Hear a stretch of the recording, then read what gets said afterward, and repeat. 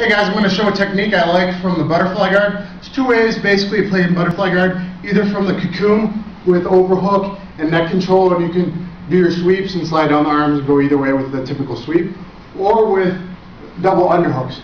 Double underhooks, your two moves to go to are the backbreaker and then the sweep if he manages to defend, or the rocking chair sweep.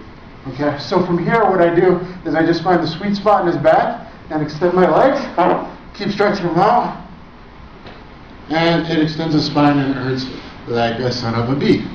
Okay, one more time. In here, nice and tight.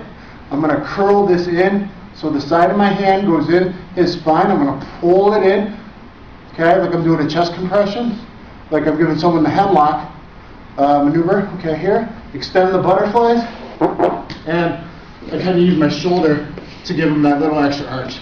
If he relaxes or he's a really big, strong guy, occasionally he'll slide back and straighten his legs, and then you just do your sweep to the side. Okay, so try out the backbreaker. If he manages to defend, if you can't quite tap him and he's defending here, usually his legs kind of come together a little bit, and then you can hit a sweep and go to the mount. Alright, so try out the backbreaker a little bit. Don't do it against smaller opponents in training. But when you're going with a big, strong guy and use it in MMA, you can put it in your repertoire and it opens things up. And I tap quite a few people with it. It really surprises them.